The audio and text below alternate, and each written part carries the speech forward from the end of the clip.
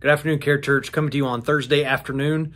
Looking forward to Sunday as we begin a new sermon series called Glimpse the Future. We'll be doing this for the next 4 Sundays in May, and we'll turn to the Bible to get a glimpse of God's future and what that means for us today. These passages will give us hope, and they'll also give us direction on how we can join God in bringing His future to bear in our world today. These glimpses of the future will comfort us, will inspire us, and will challenge us. On Sunday, we'll be in Revelation 7, verses 9 through 17, and consider what it means for us to anticipate a future where there is a multitude from every nation, tribe, people, and language.